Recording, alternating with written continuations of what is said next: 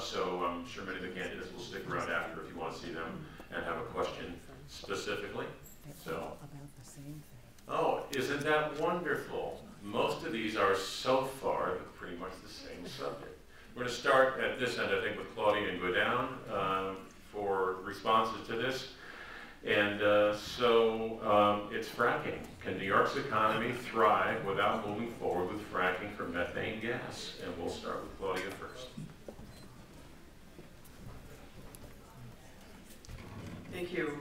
It's interesting that my opponent, don't disagree with them, brought up the energy costs. And as a small business owner, we have the luxury of having our plant located on a municipal power source. So if it weren't for that, we probably wouldn't even be able to survive in New York State, because we obviously run a competitive business and we have virtually no New York customers or competitors, or New York competitors. So on the issue of fracking, this is a complicated one.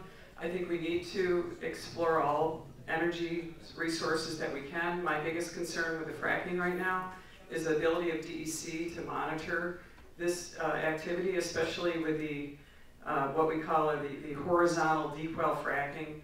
What a lot of people don't realize, I came to the Assembly, wasn't an expert on fracking, I'm still not, but we've had quite a bit of education on it.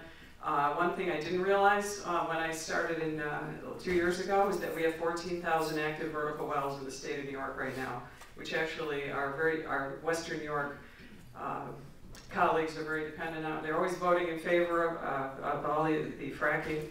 And I always wondered why, but I didn't realize that we had 14,000 active wells. So my greatest concern with this is once we get above the ground, we have fracking fluid, which I think needs to be monitored by DEC as a hazardous waste. And what ends up happening is my experiences with DEC as a staff person and I was an assembly member, and not that they're great divisions of DEC, of course, but I think we don't have the resources right now to monitor the activity of the fracking fluid. And it was interesting that this year's budget, the governor put no money aside to give DEC the resources to do that. So until such time as I think DEC is equipped to handle this type of activity, I will not support it.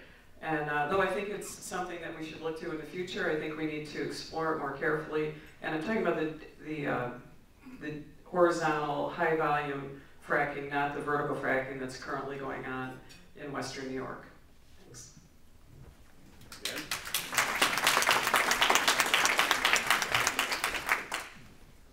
Well, the original red flag for me of what fracking was, it was initially, it still is, banned from the New York City watershed. Now what does that tell you? And on my handout it says when it's safe enough for the New York City watershed, then it'll be safe enough for the rest of us. Now that's pretty clear and concise, I think. And the fluid, I don't know, I'm just against it at current form. I understand now that there is a technology up in Canada where they go gas fracking. If you can do this without water or without these hidden chemicals, and plus the fact that the Congress, I understand Mr. Cheney, excluded them from the Clean Water Act in 2004. When all that changes, that's when I'll start maybe supporting hydrofracking. Thank you.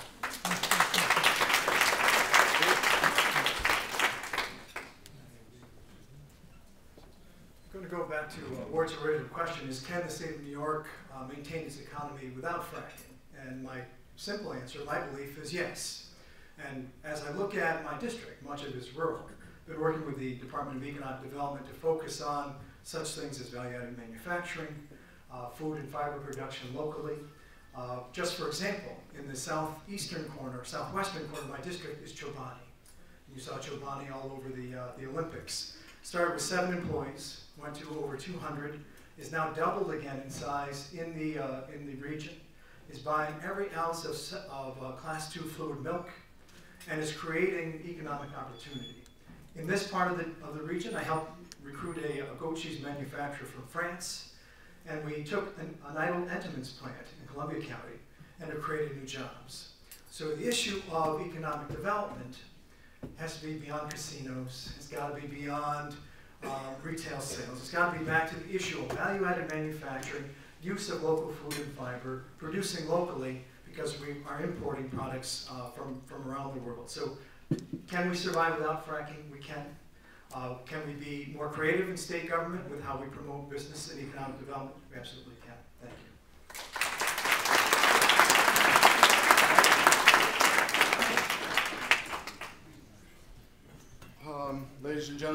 join my colleagues in saying, don't frack with New York. I think we can do, yeah, well, the reason why I said that is because, you know, two major things. First of all, I was born on an island where there were no trees, very little water, and, you know, when I came to this country and for the first time I saw the Hudson Valley and I saw the Hudson River rather, I mean, I thought I discovered the promised land, and I couldn't wait to write my father and say, I found the promised land. You know, the trees and the water and so on.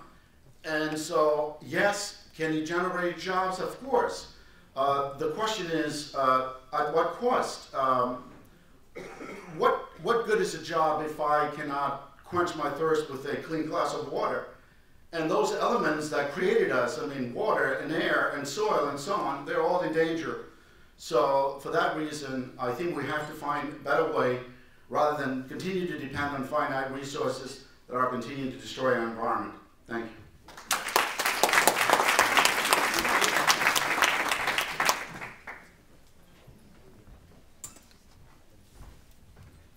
Fracking has a lot of positives to it. It's we pump lots of money into our economy and create lots of jobs. But it has to be achieved through a balance, and we have to be certain that our environment is protected. And if we could ever achieve that and do it safely, it would do wonders for New York. But I don't think it's quite the time right now. Thanks.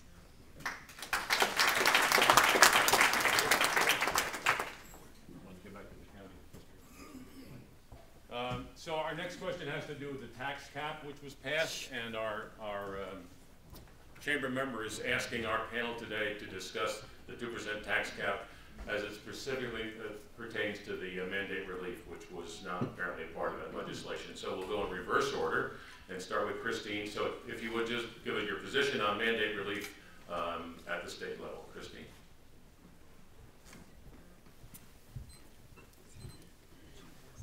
We clearly need mandate relief at the state level, and the problem is that you have the state making all these mandates, and here you have households working within a budget, and you have local municipalities that are coming up with creative ways to save money, and then along comes the state with these mandates that we just can't afford. And the sad part is the 2% tax cap, I thought was just the most wonderful thing going.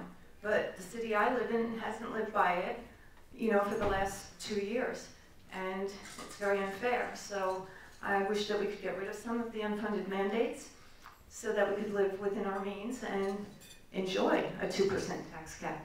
Thank you.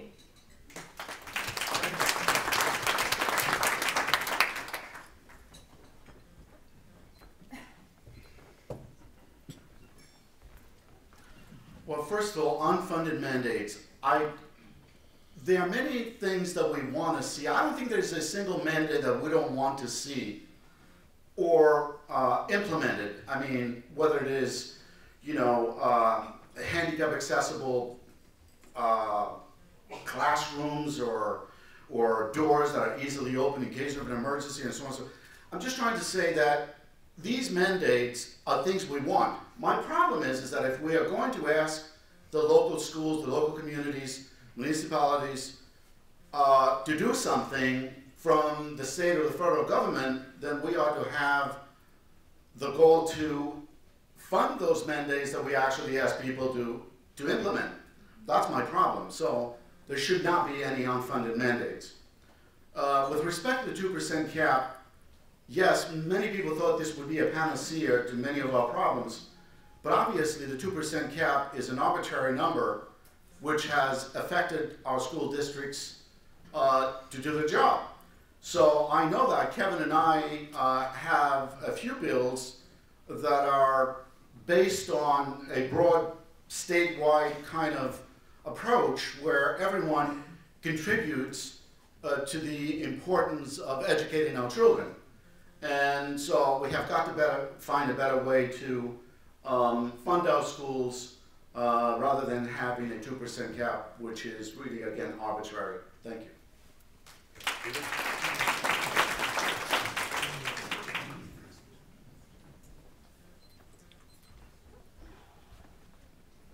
To the issue of mandates. So we have mandates that are unfunded we also have mandates that are underfunded. And the mandates come from the federal government, the mandates come from the state government, the mandates come from the legislature, the mandates come from state agencies. And so part of the challenge is when the cap issue was brought up, and I remember having breakfast, we were having small sessions with the governor, Governor Cuomo. And he was addressed on the issue of the cap versus mandate relief. And his simple answer to the question of why not do the mandate relief first was that no one would come to the table.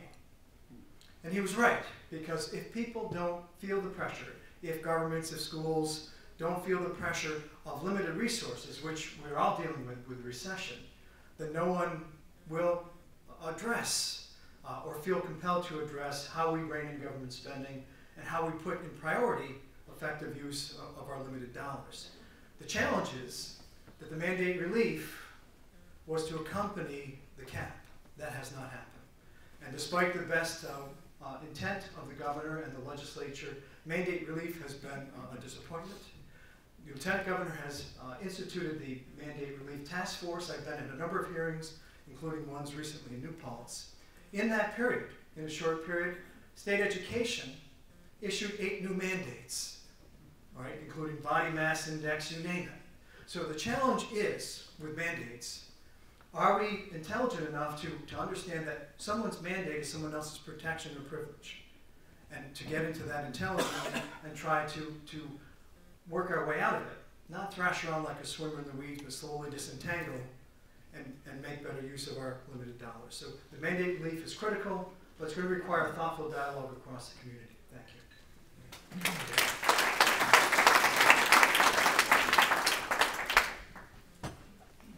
I'm going to sort of stay away from mandate relief because I think there are always good intentions involved in mandate relief. But regarding the tax cap, I'm a good blue-collar guy who's 60 years old who still works every day, and I'm damn lucky I still do. Most of us are now at the point of retirement and our incomes are going to go down, and yet the cost of government keeps going up. Consolidation of government service, I think, is the ultimate answer, especially in smaller towns in the valley where I live, and I would assume down here in the Hudson Valley is the same thing. There's been no impetus to consolidate government services in Herkimer County. We have 5 village police departments and a sheriff's department that does not do road patrols. So we have a sheriff's department that watches our old jail. The big thing is to build a new jail for $40 million and close down our elderly home to pay for the new jail. And in the name of efficiency, we need this new jail so the jailers won't have to go up and down stairs. And most of the jailers that I know could use a few walks up and down the stairs. Plus, in the Mohawk Valley, we have a bunch of old factory buildings that are just sitting there with lots of stairs in them. And they would make great jails for people who need to be in jail. But do we do anything like that? No. So you wonder why the 2% tax cap doesn't work? Well, there's one example. Thank you.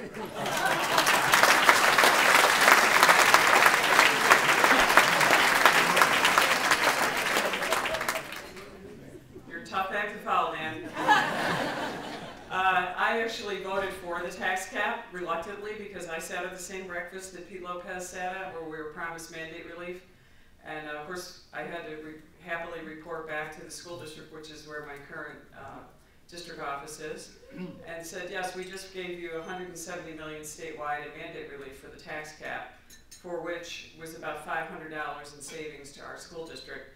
And as Pete mentioned, you know, we ended up imposing at least 8 new mandates on our school districts. And we never really got to the real heart of the issue, the greatest single mandate that faces New York State, and that's Medicaid. And there was a great bill that came through from Amy Paulin, a Democrat, to eventually take Medicaid, the local share, which is 25%, and give that back to the state, along with reform of Medicaid, which is essential and will be insolvent if we don't reform it. I was hoping that bill would come through and that the governor and the leaders would help us negotiate that and get that done. I think that there's still hope we could do it now. I would support that 100% because it's about $1 billion a week for Medicaid. And we know the fraud and waste is enormous in Medicaid.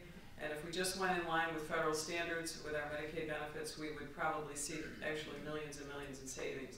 So that would be a reduction, you know, to our mandates that we impose on our local governments in the one instance. Again, I reluctantly voted for the tax cap. It sounds great. It's a temporary fix. Taxpayers love it. I'm a taxpayer. I pay property taxes in 3 or 4 different locations in my area, and I know I love having it in place. But it is really like putting a Band-Aid on a tumor until you resolve the underlying problem, and that's what we're seeking to do, hopefully in another term. Thank you.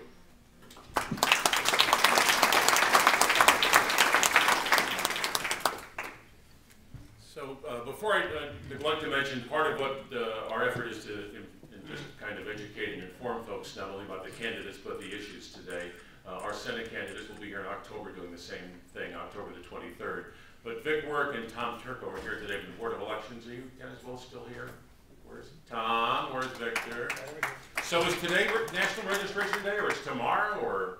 Every day at our office. All right then. So I hope everyone is registered to vote here. If you're not, can you still register?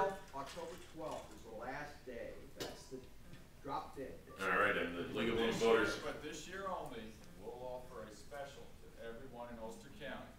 If you forget on October 12th, you don't stop by or mail us a registration postmark on the 12th, we will be open for you this year only from 2 to 9 on October 13th. Stop by our office. Don't forget. Oh, nice.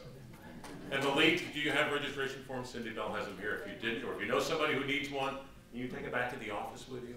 That save us the time. Wonderful. All right, thanks very much. So a question or two more. In Ulster County, there are a number of projects folks know, I think, already that have gone in the approval process for years, at least one of them for 14 years. Can anything be done to improve the approval process for economic development in New York State? And we'll start here with Claudia. Yeah, I assume you're meaning the seeker process, Yes. among other things. We hope so. As a person who, I've waited for months and months and months to get approvals from New York State for our business, and of course, eventually the opportunity passes. And that's something that we have to recognize in New York. And as a business person coming into the assembly, you know, obviously government doesn't work like business, and it's very frustrating at times.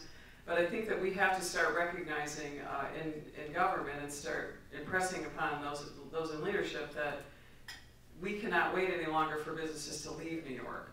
And we've lost, in my own company, we've lost numerous opportunities because of the seeker process in trying to get our land approved, that we could have just a simple increase in our manufacturing facility. It's just regulations from across the board in New York State are very onerous, and as a member, I'm actually the ranker on the Small Business Committee, and we've been going throughout the state trying to find all the different types of regulations, from Department of Labor to DEC to whatever administrative agency you're dealing with, and how to correct those top 10 items, and how we can eliminate them and smooth out the process so we can advance and grow our businesses locally. And so, I encourage anyone that has any input on that, I really appreciate it. I know I've received a lot from my current district, and I would greatly like to know what's going on in Ulster County and what problems you face. I just want to give you a quick thing, excuse me, 30 seconds. I had a hardware store owner come in to visit me this year, and one of his biggest problems was they came in and said, your exit light is not illuminated. That'll be a $2,500 fine. Now this man could just go to the shelf, pick up a battery and put it in. And that's the kind of stuff that we're doing to our own businesses that are here, who love New York, who want to stay here, who are providing jobs, who are giving to the Boy Scouts and the Girl Scouts and all our local businesses. So I just think we need to really stop and think of what are we doing with some of these regulations and hurting our own families, because those are mouths being fed as well. Thank you.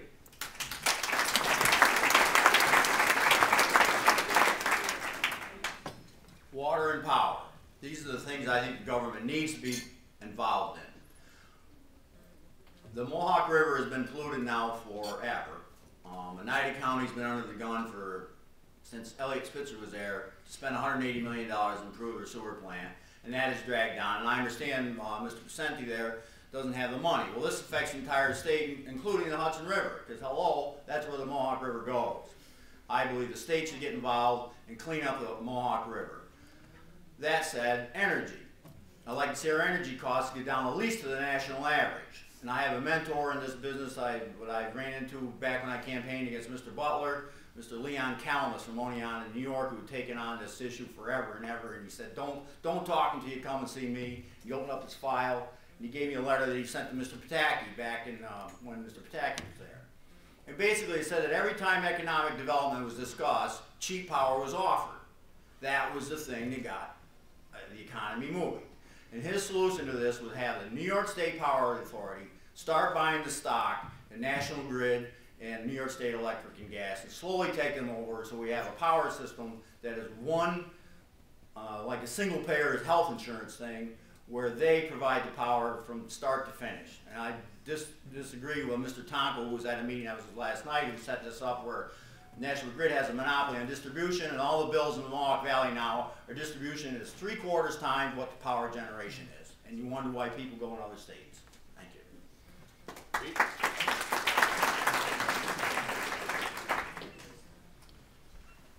So back to the question, how do we improve and speed up business opportunity? Part of it really goes back to Governor Cuomo's statement about New York being open for business. And the issue is, we can't just put a tile or hang a sign on our door and say we're open as a state. Part of the challenge is, what is the culture and what is the underlying philosophy of those who are part of the approval process? So whether it's state liquor authority or local zoning, is there an underlying premise that supports and advances the creation and support of family farms and our businesses? So whether, I'll give you a couple quick examples. My region was devastated by the floods.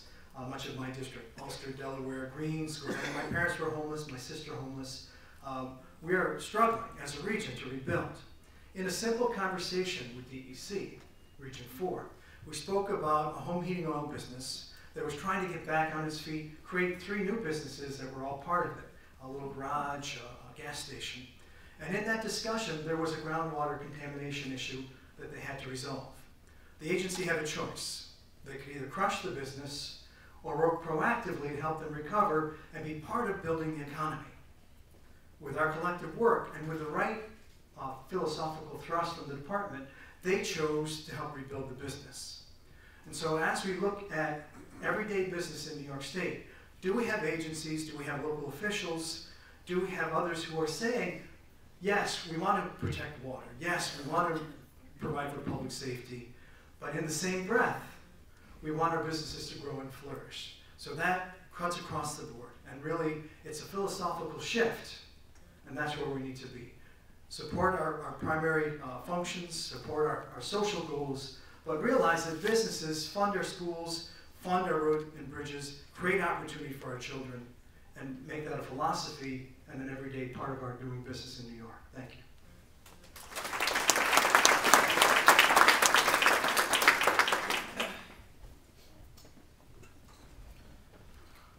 I don't think there's anything more important than economic growth and job creation. Obviously, if we are to solve our problems, this is the only way to do it.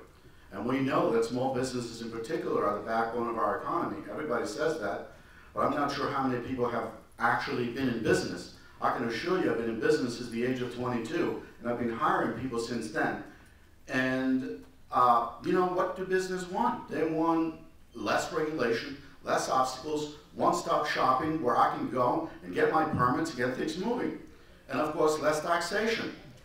You know, if you want to see the progress in your communities, the best way to find out is to go to your local building and planning and zoning and see how many permits are issued.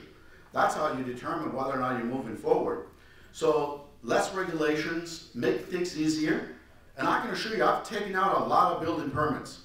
And I came to a point where I said, you know, no longer would I deal, for example, with the city of Poughkeepsie, where a building and a zoning and planning department is one in which they throw the book at you rather than say, let's sit down and see how we can make things happen. How are we going to help you to create jobs and create revenues for our local economy in our state? I understand small businesses, and I will do everything in my power to help them. Thank you.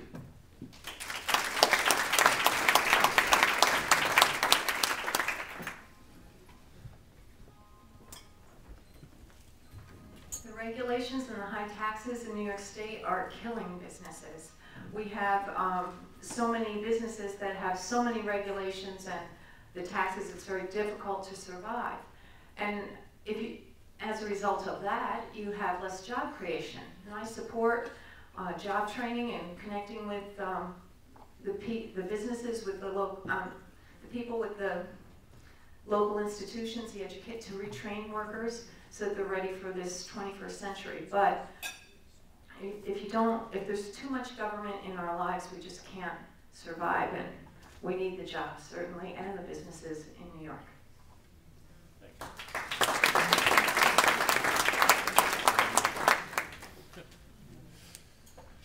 So we'll conclude, give each candidate the opportunity to give some closing remarks. Maybe we'll have something they'd like to say that was not asked in a question, and we'll do it in the reverse order and start down here, if we could, with Christine, if you would.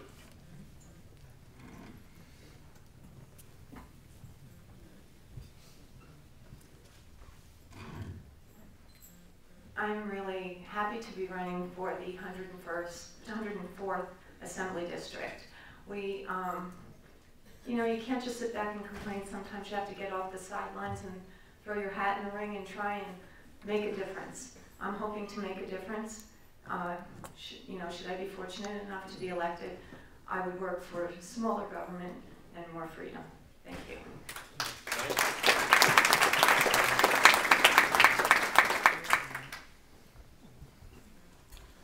5 years ago, I was recruited to run for office. I said no, no, no, and for 3 months they kept on saying yes, yes, yes.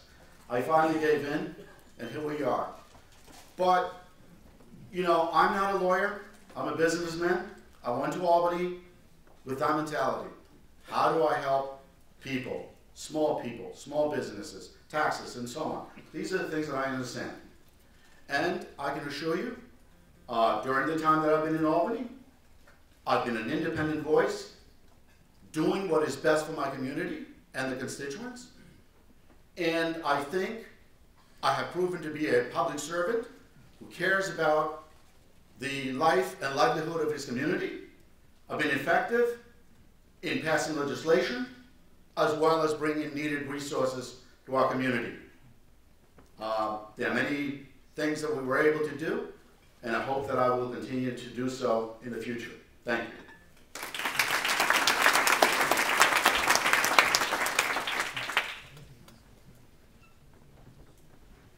First, I'd just like to thank the community for the privilege of having been able to serve for the last 5 years. I'm passionate about our communities. I'm passionate about people. I'm passionate about service. I'm also someone who doesn't believe in just being a reactionary. As a society, we need to move forward. We can't just be out there with our catcher's mitt out. And lately, I can tell you in my region, everything's been incoming. But for us to move forward, we need to be out thinking out of the box. We need to be proactive. And that's my belief, that's my promise, and that's what I bring to this community. And I hope I'll be able to serve you again in the next 2 years. Thanks again.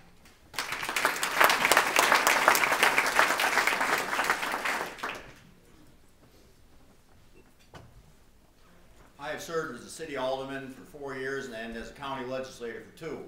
And I understand every time when you get into a quagmire with legislation, the county attorney would always say, give me 9 votes, get 17 members, and you can pretty much do what you want. Obviously, you have to work with all the members of the assembly in order to get anything done. And if elected, I had a lot of practice in doing that. I'm pretty good as a referee, as a county chairman for the Democratic Committee this year. And I understand that is what the job really entails. So if elected, I will work with my fellow assembly people to get things that, like we mentioned here today, that are strong and near and dear to me: cheaper energy, clean water, and moving New York State forward. Thank you very much.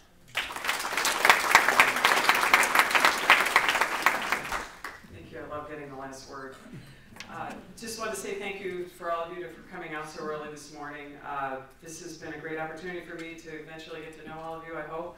And it's been a challenge in the assembly for the first 2 years.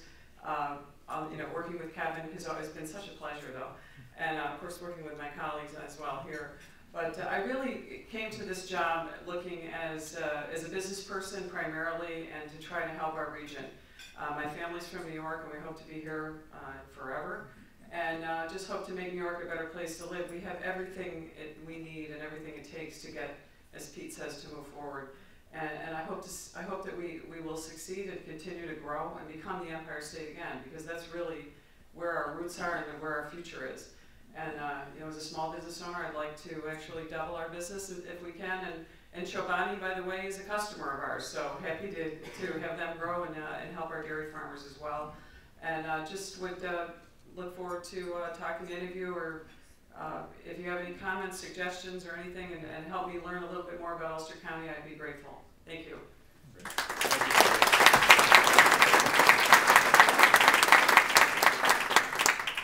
Great, so thanks to all of our candidates. And again, a reminder, please, October 23rd, meet your New York State Senate candidates. Same place, same time, right here at the Holiday Inn. We're doing a procurement workshop at 9:45, how to do business with county government right here. You can stay if you'd like for that. We'd love to have you. October the 10th, 7 p.m., Miller School, the